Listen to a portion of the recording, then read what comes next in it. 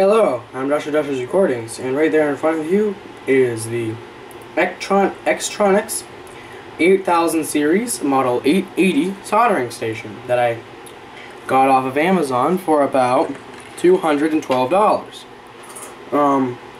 This station is a very decent set, and it comes with a soldering iron, as you would probably expect, a SMD Rework iron, or hot air thing, and a power supply.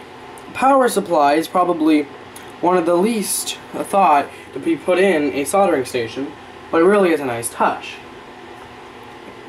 Over here we got the power supply, and here we have the soldering iron and rework station.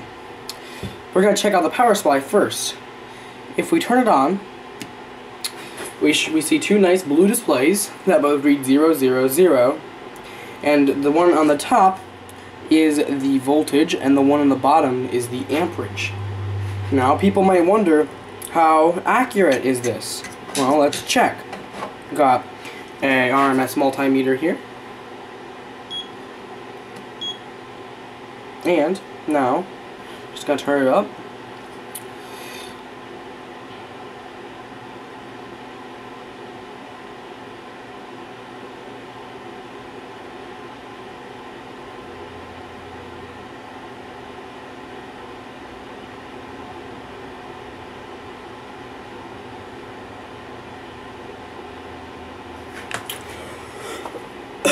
So as you can see, it's not bad.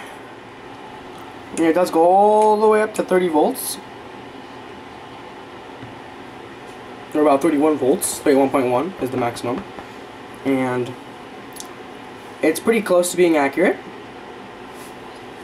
So, I would definitely say that's a decent power supply. And now I'm just going to plug it into a little fan.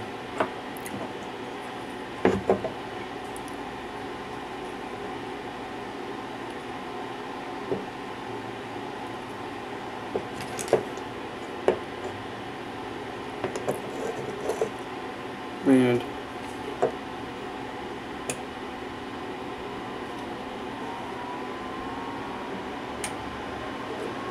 so you can see, very decent.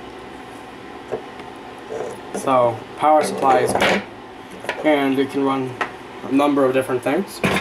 So power supply is really neat, and so now what you would probably think of in the soldering station would be a soldering iron and a rework station. So that's going to be our next little thing to do. Is going to be checking out the rework. So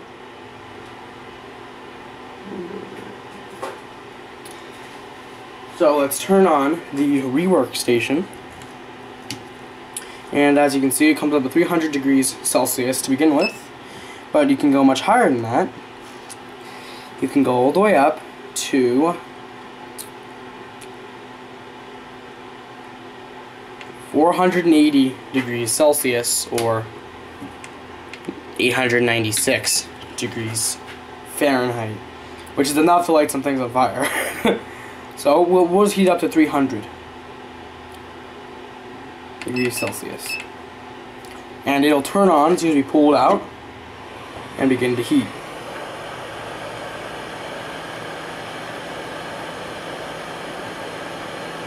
When it's at the temperature, you will see that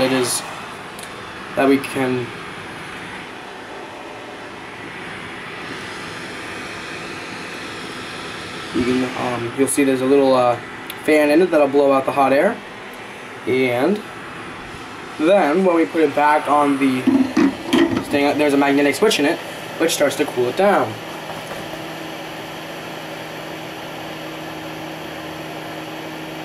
And it'll cool down to 100 degrees Celsius, or 212 degrees Fahrenheit, and then turn off. And then you go back to dash and allow you to set the temperature.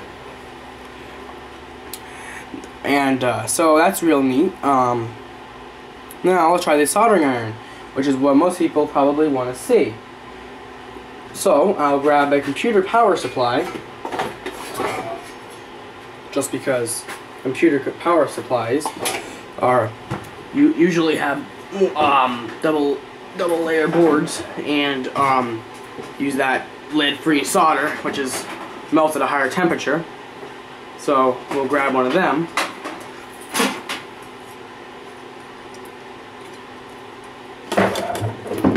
So now that we got this computer power supply here, let's turn off the rework station and turn on the soldering iron. Set it to, let's say,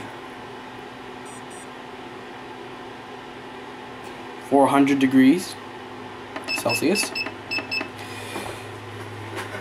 And as we can see, it's heating up.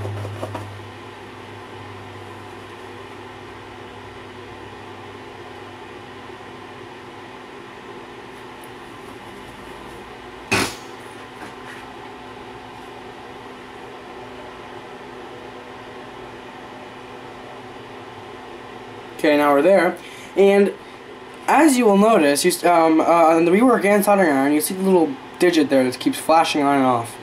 What that actually means is how it's reheating. It reheats the iron dozens of times a second to maintain a steady 400 degrees, or whatever you set it for, degrees. And the switch is very handy too. So now we got this board here, which we'll be doing some soldering on.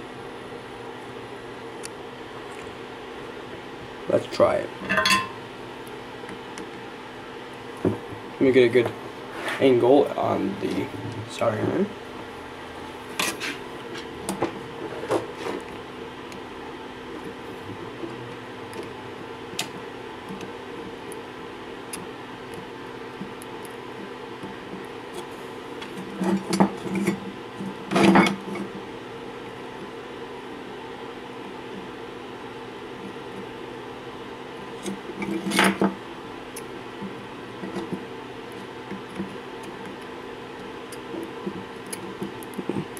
There we go.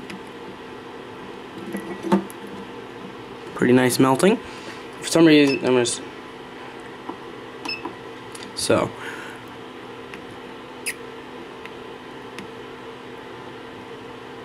You see, it just melts that right up. Now I don't want to destroy this supply, but I probably already have. I'm shorting that out.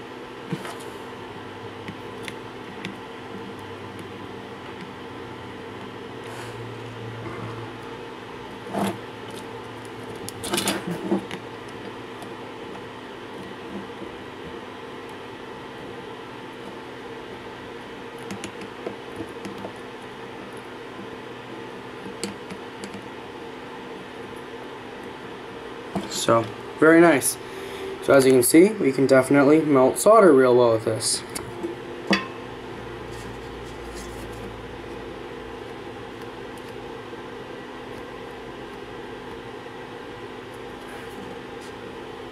And then we just put it back in its nice little cubby, right there, which is all made out of metal except for the front plate, which I believe is plastic. So, very neat. Now this, unlike the Rework Station, does not have a cooldown feature, so we'll just turn it off and it starts to cool down. So that's about it. I definitely recommend this product. It is a very decent soldering iron, soldering station there. And this hopefully will make sure people do realize that it comes with blue LEDs and a aluminum faceplate, because the previous model came with red LEDs and a black faceplate. Please note though that these are LEDs and not vacuum fluorescent displays, as the company says they are. But they are aluminum knobs, which are very, very nice. They're very nice to turn. And you have a milliamp and amp switch. And you got a test meter, which is kind of stupid if you ask me, because if you're gonna buy something like this and spend as much money as you would on this, you'll probably have a multimeter too. So the test display is sort of interesting to have on a unit like this. It's a nice touch, but who's gonna use it? as we probably know. But the test display can go up to 50 volts DC. I haven't checked it yet because, well, I use my multimeter.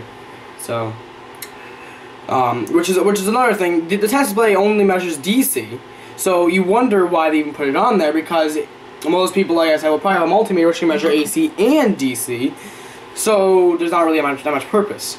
There's one more thing in this, comes with this little set here, and that, no, may not come anymore. Well, it probably will, because I said the supply is limited. I don't really believe them. But it's this lamp here. Not really a lamp, it's a magnifying glass, as you can see. So we can put something like a circuit board under there. Come on. There we go. And we can magnify the traces, but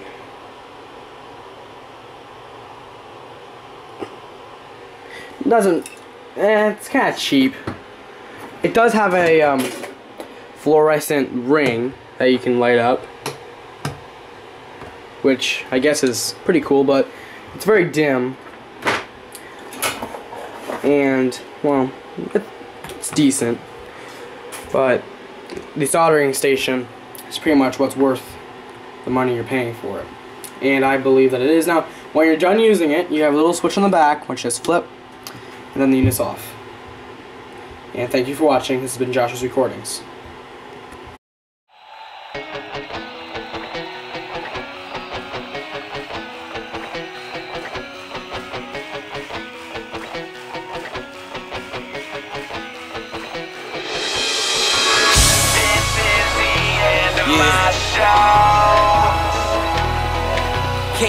This is the end, I know. Yeah.